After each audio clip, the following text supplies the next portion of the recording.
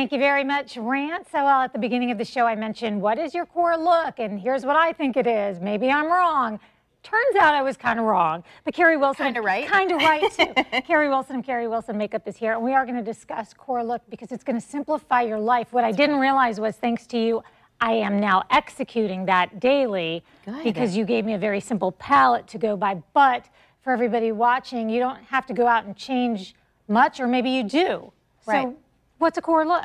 So do you open your makeup drawer and you have 50 things in there and you're digging and you're like, oh, what eyeshadow am I going to use? I like this brow pencil, but sometimes I don't like this eyeliner, and you're just confused. It's like when you walk into your closet, right? Mm-hmm. What you want is like when you walk into your closet, that favorite skirt, that favorite black dress that just always works. You need makeup that just always works. I don't care if you're going to drop your kids off at school or you're going on a very fancy date tonight or a speaking engagement. You need the colors that match your natural tones that always work. With the right tools, it makes everything simple. So in other words, you're standing in front of your closet, you're picking out some things that you know you love. Right. You put them on, and the same goes with your makeup. That's so right. You don't need to say, I'm wearing coral, so my eyeshadow needs to match coral. No, your eyeshadow needs to match you. That's right. Now, you can pop and change things if you want to, but if you don't have that core look, you should not be expanding on anything else. You have to have that core first, then you can accessorize. Okay, what are the very, very basics in a core look? So very, very basics is you have to have formulas and colors that match you, especially when we're talking about concealer, which needs to be one shade lighter than your skin, okay, so you have that brightness. You need a good foundation, whether that's a tinted moisturizer for you or a dual powder. It does not have to be anything full coverage. Match your lifestyle. A lot of people like more coverage than others, and that's fine.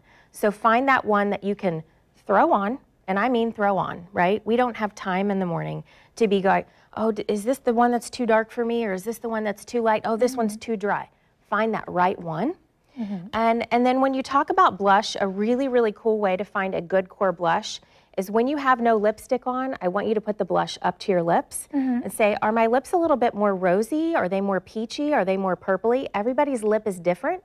If you match your lip to your blush, it will always look good. Is that right? Do you know, Carrie, I've never heard that in my life. I'm going to be doing that a little bit later. It does help. And then we talked about eyes a few months ago, right? Finding that really easy eye. Maybe it's that nice like gold shadow, the rose gold, something you could throw on the lid in the crease and walk out the door. A core look should take you no more than 15 minutes, and that's from start to finish. A good brow, if you don't have a brow and you don't have a good concealer under the eye, nothing else is going to work. Those are the two things that I change the most often. And when you're talking about the lip, it's that color that no matter what you're wearing, it always looks good. So something that matches the lip tone, a lot of people say something that matches the color of the inside of your lip. You know, something that when you put on just kind of intensifies and makes things look nice and even, but isn't screaming out at you, right? So a core look might, just getting to your core look might entail cleaning out your makeup bag and starting completely fresh.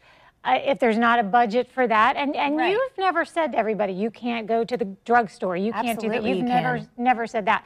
But it could mean calling Carrie and saying, can you help me go through my makeup bag?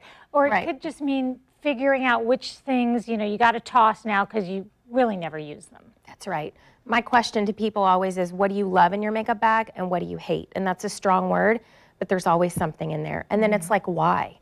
Why are you keeping it? Or maybe you're not using the right brush. So when you come to me, I want you to bring your makeup. I want to go through it. I can answer your question as the last thing. I know exactly why I keep these things. It's because I knew I paid for them, and I feel guilty throwing them away even though I don't use them. But I've learned a lesson. CarrieWilsonMakeup.com is where you can learn more. That's right. And we are going to be back with more River City Live.